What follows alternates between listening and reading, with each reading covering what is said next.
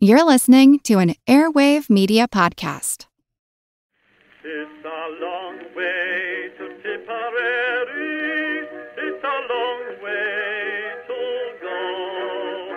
It's a long way to Tipperary, to the sweetest girl I know. Hello everyone, and welcome to History of the Great War, episode 73. This week, I would like to thank everyone who has subscribed to the show's Patreon campaign over at patreon.com/History of the Great War, where you can get access to special members-only episodes. Also, be sure to follow the show at either facebook.com/History of the Great War or twitter.com/History Great War, where I post some, interesting stuff from time to time. Finally, you can also contact me via email at historyofthegreatwar@outlook.com. I love getting emails from listeners, so send over any if you have any questions, comments, concerns, or strong feelings about anything you hear on the show. Also, I will be going to Europe here in exactly a month, so if you live in London, Paris, or Brussels, and have any cool activity or restaurant suggestions, please let me know. This episode represents our third to last episode on the events of the Battle of Verdun. In the months of June and July, the Germans would launch another set of attacks, this time aiming for Fort Souville. This goal could have represented the final goal of the campaign, but we'll never know if it would have resulted in a German victory. The efforts of these attacks, coupled with the Brusilov Offensive in June and the British attack on the Somme in July, meant that this would also be the end of the German attacks at Verdun, and they would end with a failure. Finally, we will discuss a bit about a change in the German high command, where Falkenhayn was forced to resign in favor of Hindenburg and Ludendorff. During the June and July battles, it was becoming very clear that the German army was simply overstretched. From February until the end of May, the actions at Verdun had been a constant drain on German manpower reserves, and then on June 7th, Falkenhayn was forced to send troops eastward in the form of 3 divisions that were most of the margin of reserve in the west at the time. The reason he had to move these troops east was due to the fact that the Brusilov Offensive had begun on the southeastern front, as the Russians crashed into the Austrian and German lines over an amazingly wide area of the battlefield. The attack was not completely successful, but it did make some progress, and more importantly, hurt the Austrian and German troops there very badly. The casualties were high, and it was likely that if German troops were not rushed east, then the front would have collapsed. Because bad things always come in twos, it was also apparent to the Germans that the British were getting ready to launch an attack on the Somme, and it had been apparent for months before the July 1st official beginning date. With the numbers so strongly against them, the Germans were forced to rob Verdun first of reinforcements, and then also of heavy artillery. Falkenhayn had been pushing his generals at the front to adopt tactics that used up less men, and had been doing so since March. He urged the generals to move away from the traditional attack waves that the Germans were still using, and instead use small squads of men moving forward with automatic weapons and hand grenades. These groups would push forward and pass the strongest points in the enemy line, letting follow-up units do the cleanup. These tactics were already being used in the east during the Brusilov Offensive, and would be heavily used by the Germans for the rest of the war. These tactics were still not to their most famous evolution, that of the stormtroopers of 1918, but they were certainly on the way. To go along with this advice, Falkenhayn also sent forward a long series of memorandum addressing a variety of topics. One of these would address how close the infantry should be to the German artillery fire, to which his advice was for them to be danger close at all times. He even went so far as to say that some casualties were completely acceptable, because it would inevitably be a smaller number than if the artillery was too far away from the attacking infantry. This example, and many more, were all an attempt to get the results desired with the fewest casualties, and in this endeavor Falkenhayn was only mildly successful. Falkenhayn and the Germans did have a trick up their sleeve for the June attacks against Fort Souville, or at least a new twist on an old tactic.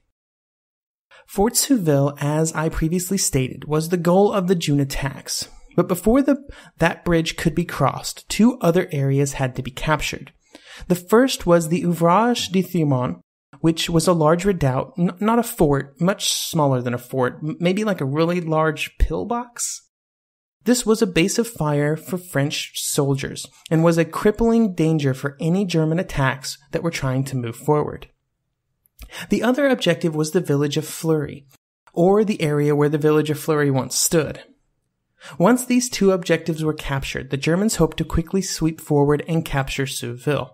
Souville was on the last ridge running in front of Verdun, and its capture might have meant the end of the defense of Verdun on the east bank. For the attack, the Germans had put together a force of 30,000 men, so a shortage of men would not be a problem, at least in the initial onrush. These men also included some of the very best that Germany had to offer in 1916. An Alpine Corps was present, a unit of elite mountain troops that made up one of the best divisions in Germany, and then other units of light infantry that were high in skill and bravery. One of the things that historians love to put in books that cover the First World War is references to when famous World War II officers show up on the World War I battlefields.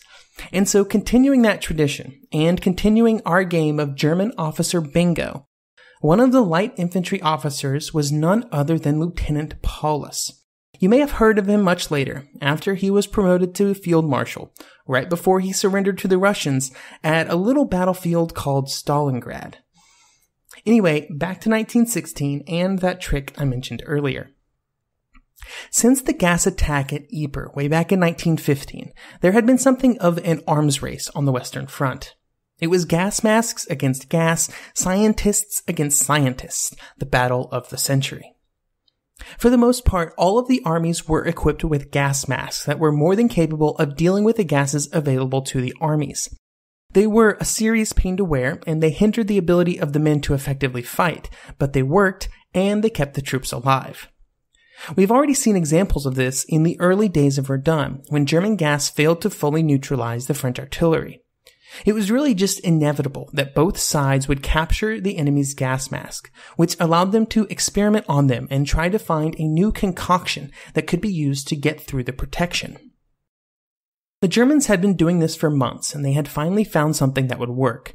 The new gas was called phosgene, and it would be by far the most deadly gas of the entire war. Something like over 75% of all gas casualties during the war would be caused by phosgene. It was a horrible weapon, and it attacked more than just men and animals. It attacked everything. Phosgene took what was left of the vegetation around Verdun and killed it. Much like in previous gas attacks at Verdun, the French artillery was the primary target. There was enough to douse the batteries in the center of the French line, but not enough to get the guns on the flanks. This would end up being critical, and it represented yet another instance where a weapon was used before it was fully ready for prime time. Not only did the Germans not have enough of the phosgene to fully feel the benefits of the new weapon, the French masks also proved to be more effective than expected in protecting the soldiers from its effects.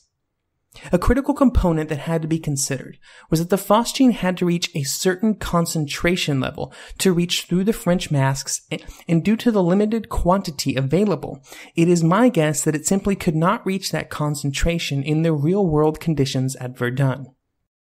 This resulted in concentrations less than expected, and consequently effects that were less than expected.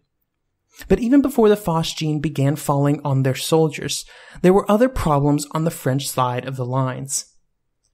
Since Neville had taken over command and began his policy of constant counterattacks, the French were chewing through even more men than they had been before, up to the rate of around 2 divisions every 3 days. They were also having the same artillery problems that the Germans had begun to experience the month before. The guns just fired too many rounds, and their barrels were wearing out to the point where they were becoming dangerous. Adding on to this was the problem where every step the French took backwards meant that there were fewer really good artillery observation points that had allowed the French to lay down such devastating fire on the Germans throughout the spring. It got to the point where Neville, the man where every battle involves simply a red arrow pointing at the enemy, began to maybe consider evacuating the East Bank. The only possibility that seemed to harbor some hope was if the action on the Somme could get started. Pétain petitioned Joffre and Haig to push up the date of the Somme offensive to relieve the pressure at Verdun. But unfortunately for Pétain, it just wasn't possible to bring it forward out of July and into June. Also, the government back in Paris was becoming more concerned seemingly by the day. The chamber was getting to the point where any given day there was a real chance that the government might be replaced. On June 16th, a secret session was held to discuss the situation at the front. The first to speak was Maginot. Yes, that Maginot. And he would say, quote, "What might seem astonishing is that until now we have all kept quiet," end quote. In the end, Maginot was talked off the cliff, but he insisted that his concerns were entered into the official record. While the government was close to calling for a change, something was happening at the front that had not happened in the first 2 years of the war. Worrying reports were beginning to filter back from the front that French morale at Verdun was reaching a new low. With the change in the rotation system, troops were staying at Verdun longer than before, and those that managed to get out found themselves trudging back in more frequently. Shortly after the fall of Fort Vaux, the first instances of French soldiers refusing to go to the front were reported. In response to this threat to discipline, Neville ordered officers to employ the harshest necessary measures to maintain discipline. This also meant that the French leadership was extremely sensitive to any form of lack of resolve among the troops. An example of this would be one French lieutenant, who was one of the only officers left for a unit near the Ouvrage de Thimont. On June 7th, his men had been under the fire of German artillery for hours and then attacked by infantry, and they had already lost a huge majority of their men. He ordered his unit to retreat, which caused a chain reaction among local units, resulting in several other officers also ordering a retreat. Because of his actions, the lieutenant was shot without trial on the charge of cowardice. Was this a bit draconian? Absolutely. But the French commanders believed that it was the only way that they could get the French soldiers to hold the line.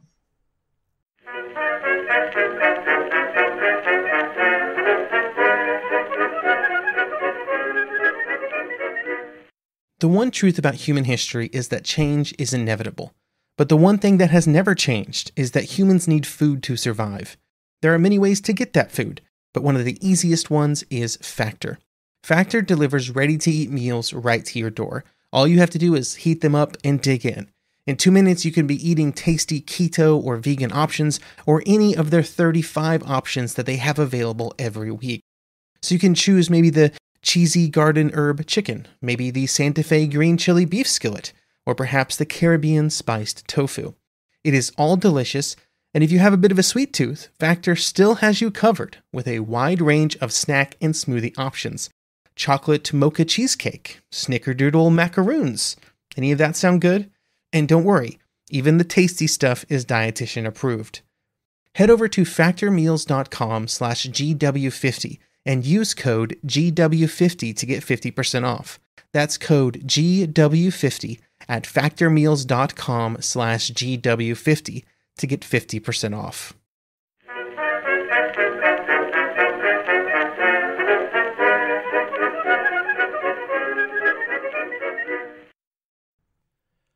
On June 22nd, these actions would be put to the test when the artillery fire for the next German attack began.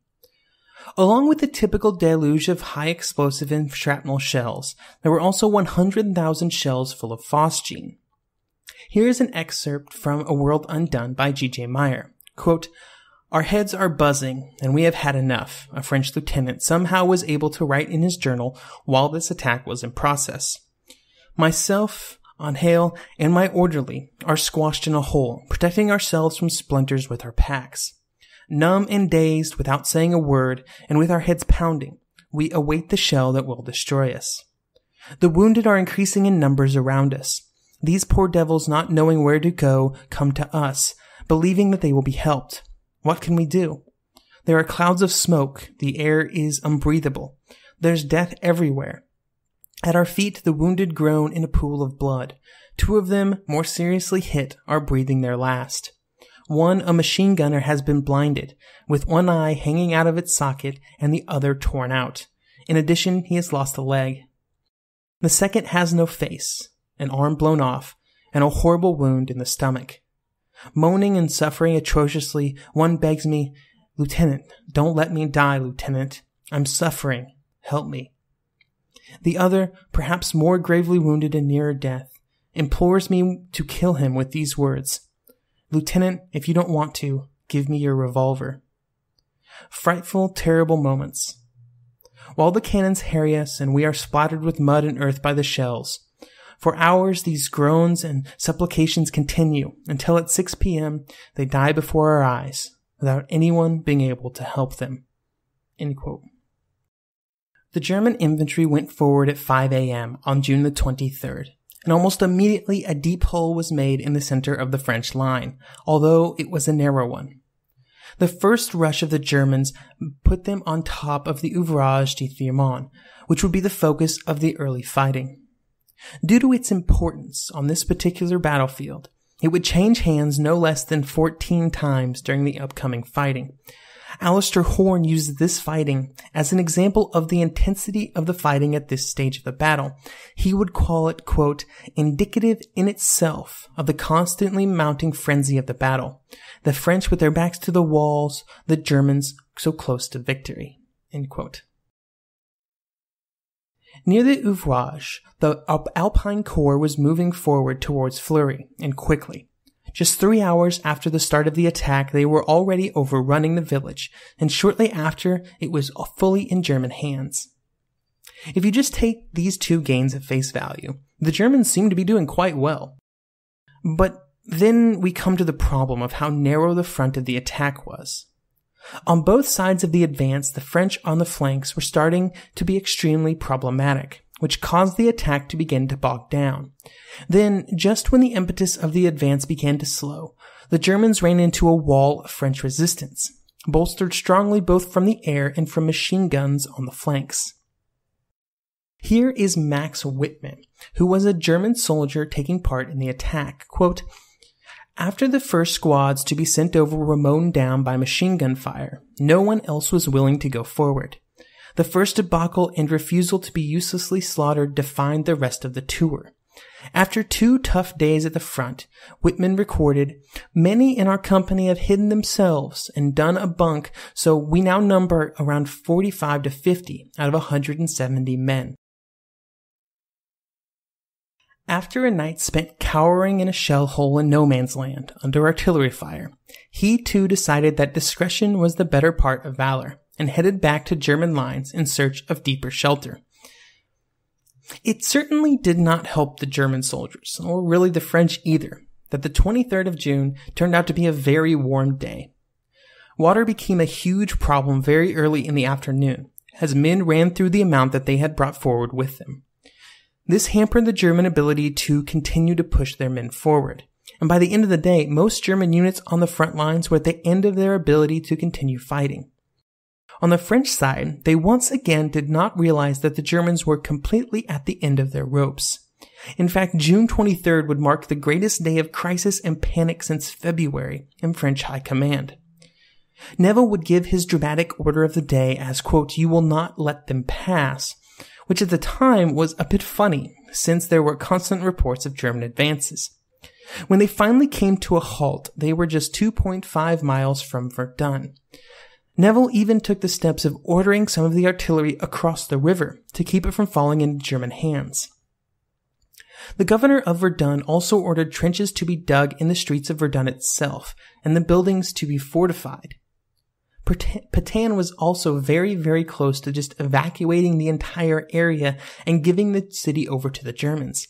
In fact, he even took the step of telephoning Castelnau to tell him that he had committed his best and last reserves. If the Germans advanced any further, he would order the evacuation of the East Bank.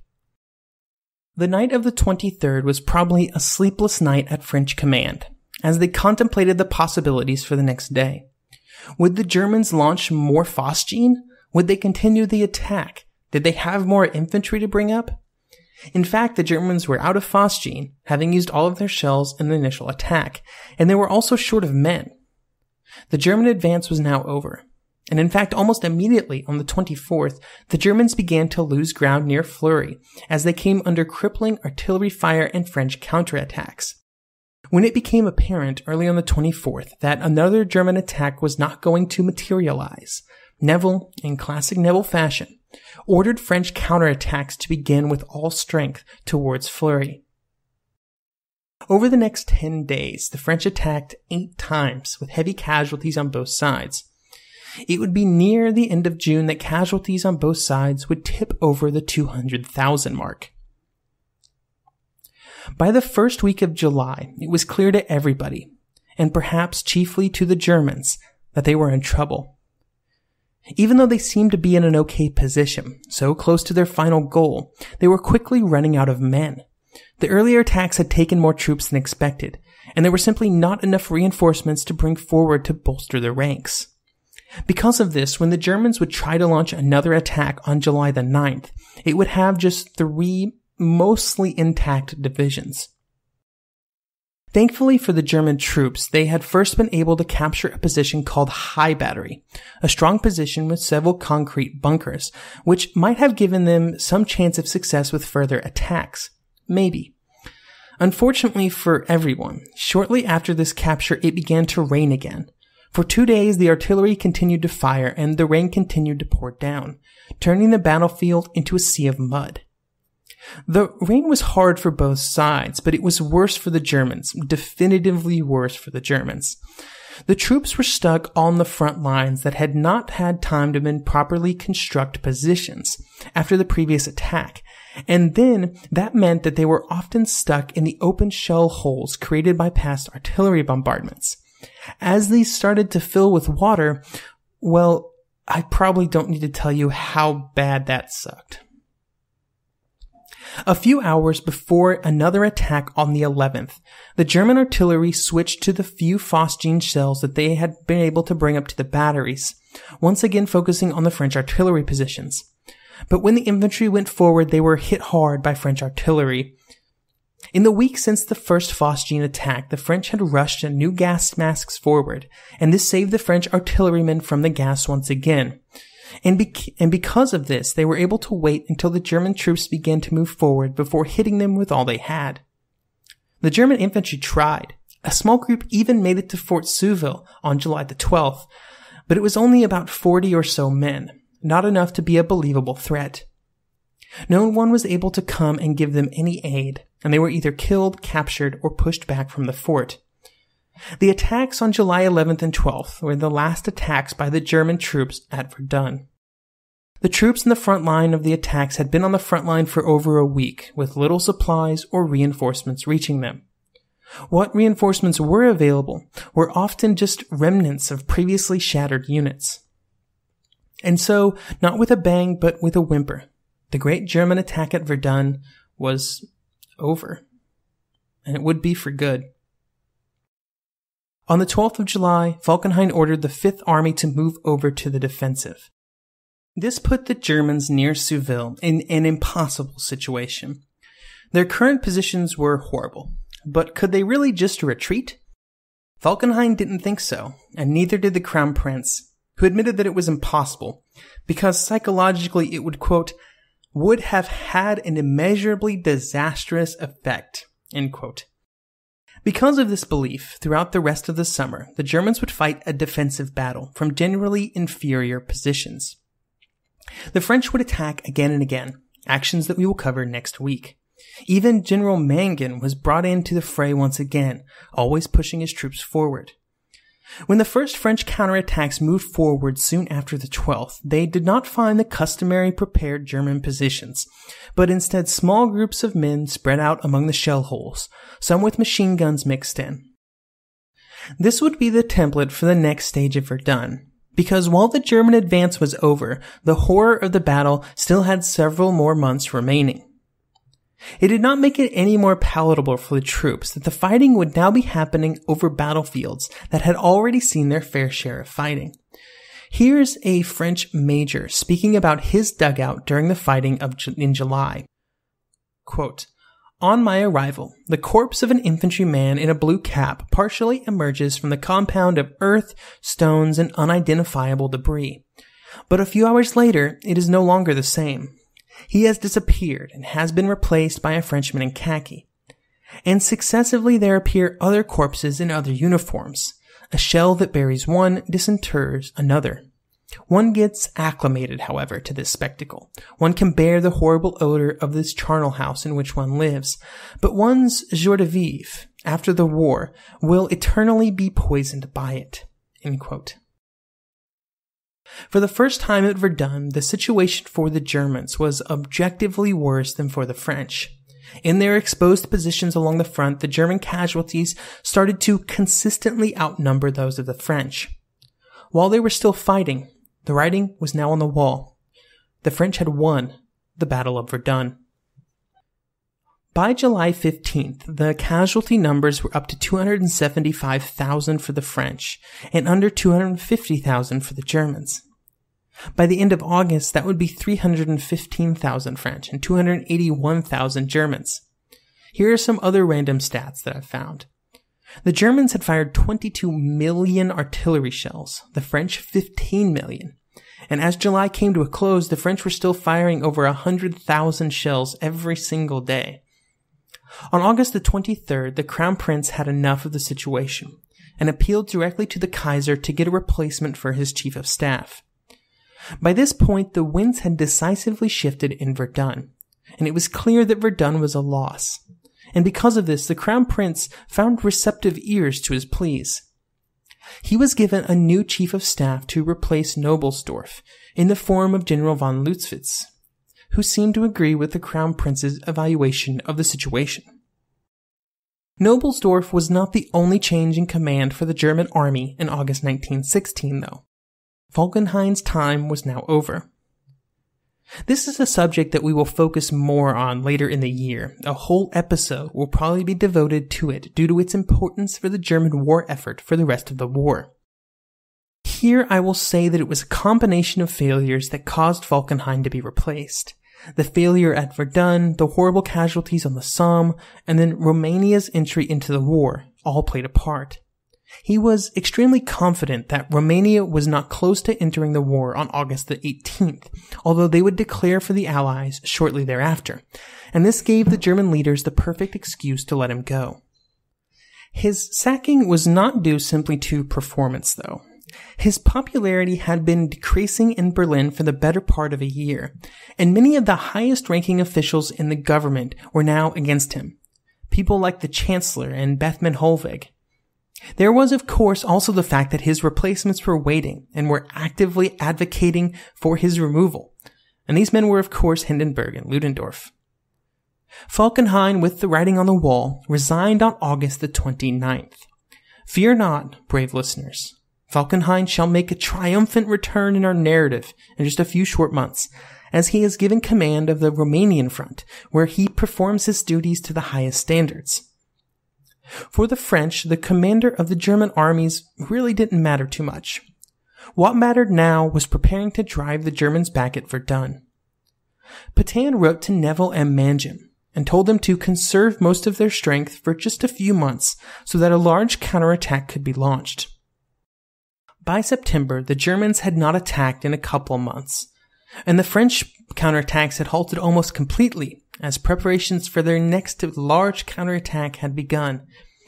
It was now time for the final act of the Verdun saga to begin, and it would go far faster than anyone could have expected.